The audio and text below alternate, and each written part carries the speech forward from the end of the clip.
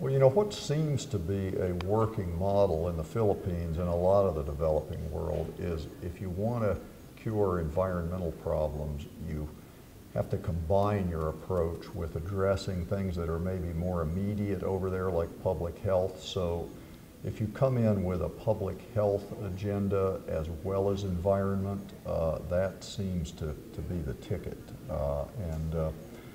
What really struck me in the Philippines is that they come much more naturally to the idea that of course you have to control population as well as your per capita impact. Maybe because their per capita impacts are so much lower than those in the US, but I found it much easier, found them much easier and more familiar with talking about we need to do something about population than in this country.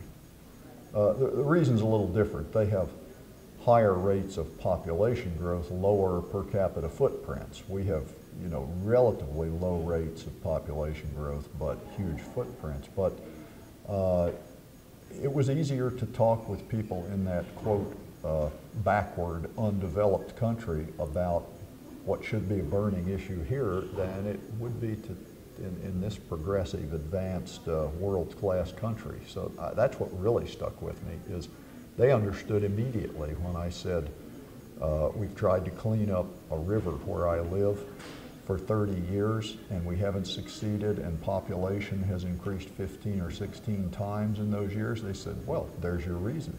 They don't say that here.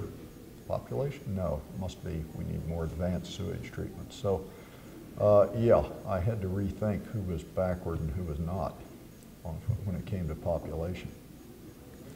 Well, this multi-pronged approach that I saw in the Philippines to focus not just on environment, not just on population, not just on health, but the three, PEH, population, environment, and health. There and in Madagascar and Kenya, across a lot of the developing world, that model has been proven and proven time and time again in pilot programs. And what was lacking was the backing and the financial resources to scale it up. I mean, I think we've got an answer there. Not the answer, but a real important answer, but it's got to be moved up from pilot projects, you know. But they have really proven that the population, environment, health thing works. I was convinced. Well, the immediate problem was the foundation, the Packard Foundation that had been involved, had seen its resources diminish when the tech bubble burst. But I think the U.S. certainly was not backing it nearly as much in other wealthy nations. And I think it's partly a case of getting the word out. I think it's also in the Philippines a case of making an end run around the Catholic Church, which controls everything. And it sounds like things are sort of coming to a head there now.